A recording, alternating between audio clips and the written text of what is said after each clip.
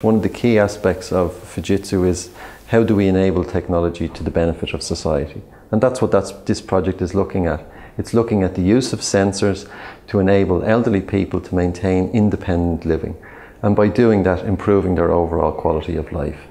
It's a key enabler for Fujitsu to be able to look at sensor-based technology in a clinical environment, in a technology environment, to enable us to see how is it that we deliver these technologies to give people better lives.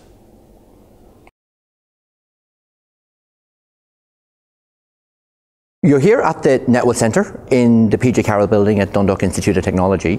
Netwell Centre was formed in 2006 to explore where there are innovative ways to organise services and to use technologies that could help support older people to be more engaged in society and to really help them to age in place.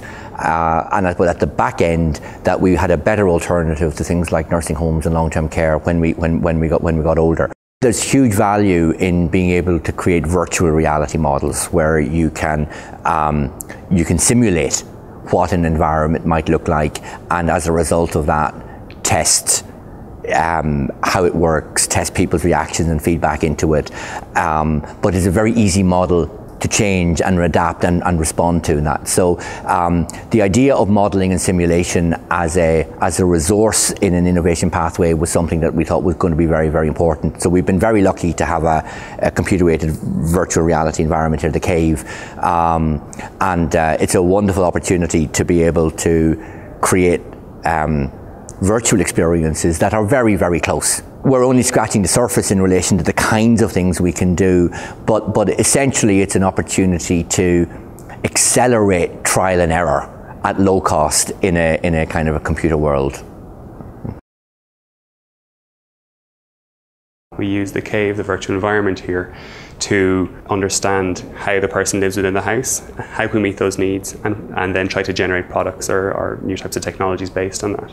As an example, perhaps if we meet the person and they said that they might have a need and need some help getting in and out of the bed here, what the system can do is we can come in as designers and say, well, perhaps maybe we'll make a new technology. What would that look like? Does that meet the need of the user? Once we have that in kind of a virtual environment, we can then bring in the older adults themselves and also maybe occupational therapists or other types of clinicians, and see is that an appropriate type of technology to use.